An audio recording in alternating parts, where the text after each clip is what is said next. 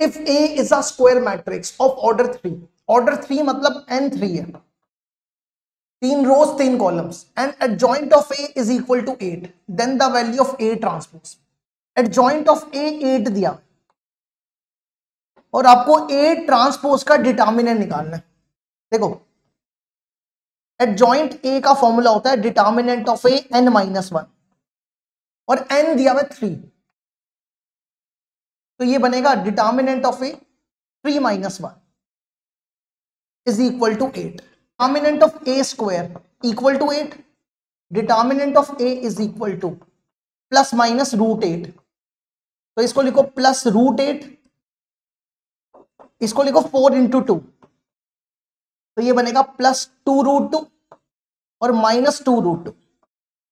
देखो determinant of A is same as determinant of A transpose, देख सकते हो डिटर्मिनेंट ऑफ A ट्रांसपोज, तो क्या आ गया 2√2 और माइनस 2√2, तो ये D।